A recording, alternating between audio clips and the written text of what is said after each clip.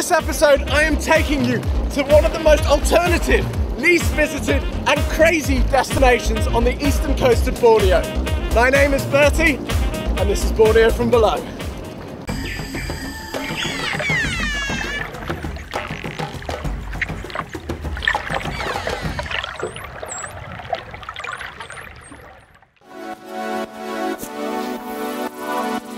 What I really love about diving is exploring the unknown, and today I'm at Scuba Junkie in Semporna. I'm heading to somewhere that's a little bit off the beaten track. You want to grab this, mate? Thank you.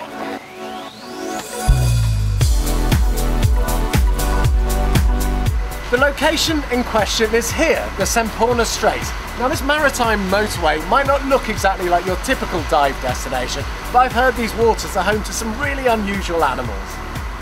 This narrow waterway between mainland Borneo and the island of Bum Bum, yep, that really is its name, is the main thoroughfare for all boats heading to and from the coastal town of Semporna.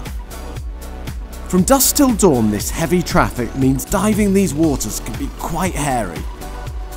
However, those brave and experienced enough to give it a go are in for a real surprise when they descend into the seemingly dirty depths. All clear? The Straits' proximity to the built-up town of Semporna and surrounding settlements, plus the funneling effect caused by the region's topography, means there's a huge amount of nutrient runoff pouring into the channel every day. Not exactly easy on the eye, the combination of sewage, trash, and a lot of old fishing equipment doesn't initially fill you with excitement.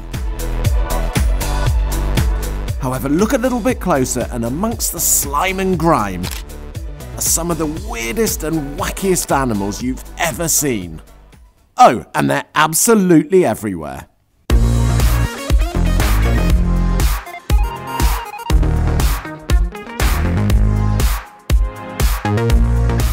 On a dive site like this, it's almost guaranteed you're going to see something new every time.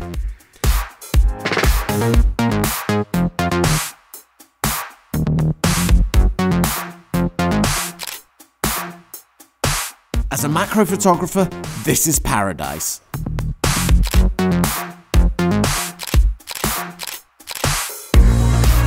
Everywhere you turn, there's another tiny critter just begging to have its photo taken.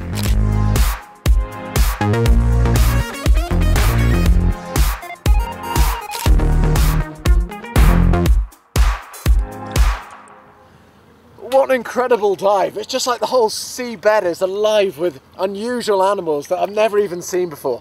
And it might not look the prettiest, but this is one really interesting dive site. This is known as muck diving to the initiated.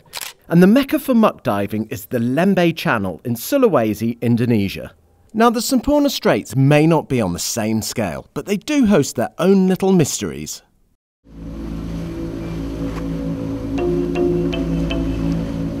Rumour has it that these waters are home to a mythical beast, an underwater dragon that is the source of legends.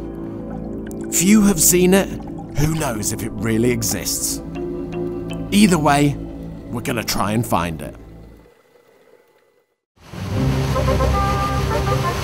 So now we're on the hunt for the elusive, the enigmatic Semporna sea dragon. Now these guys are incredibly rare, so we've got no idea if we're gonna find it, but we're going to give it our best shot.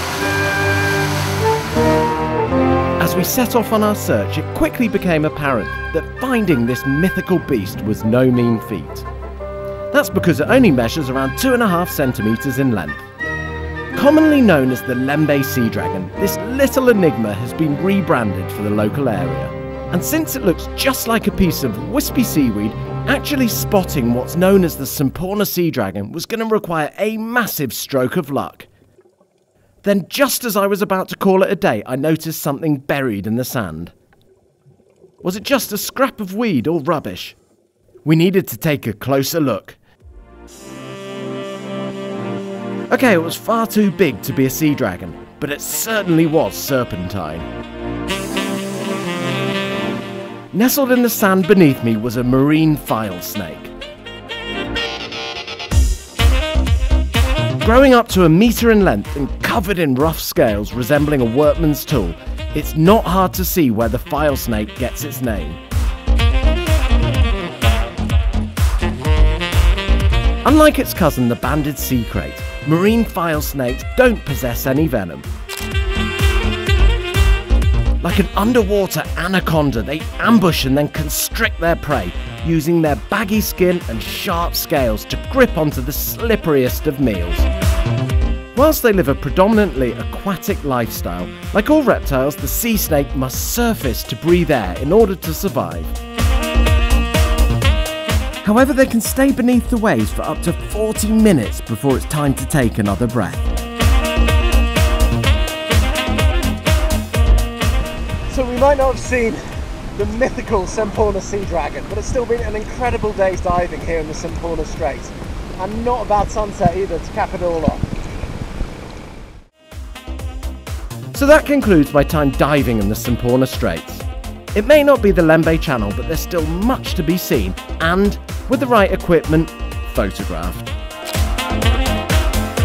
It's amazing to think that beneath its exterior, this grubby, treacherous shipping lane is a lot like a box of chocolates, because you never know what you're gonna get.